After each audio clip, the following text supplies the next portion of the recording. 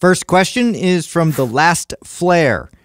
Is there any value in strength gain by working in many sets, but decreasing weight with each set to maintain form? No, this is a really, really easy way to lose all your muscle. Oh, bro, stop it. I love doing this. Oh, this is great. I love this question because I don't think we've addressed this and talked about this, or it's been a while since we have. This is how I trained for a really long time. When I first became a trainer, one of the things that I became very meticulous with my form, like the importance of form and technique.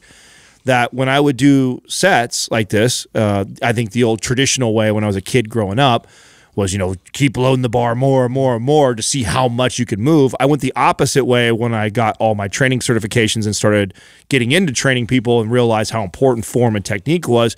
And so as sets would go on, I would decrease weight and just keep perfecting my form. If the weight was a little light, then I would just slow down the repetition.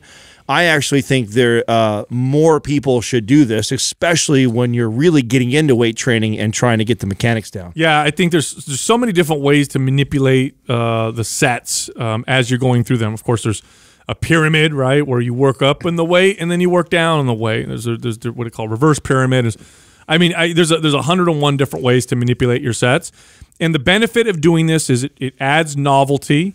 Variation to your lifts, and it changes your focus. Always focusing on the same thing all the time is a great way to lead, to plateau. It's a great way to cause potential injury.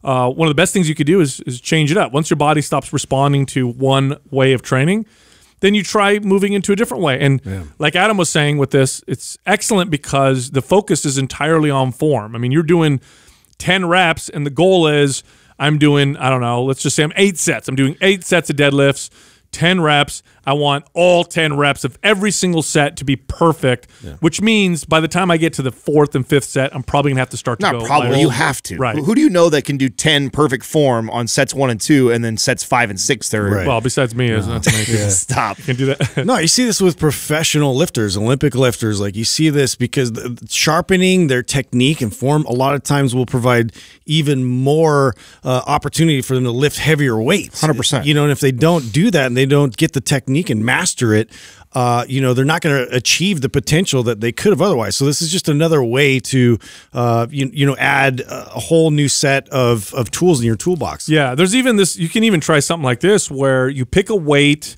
and let's say it's about 80 to 90% intensity. It means it's hard, but you're not going to failure. And you say, okay, I'm going to do 6 reps of this exercise, and you do 6 reps, pretty intense.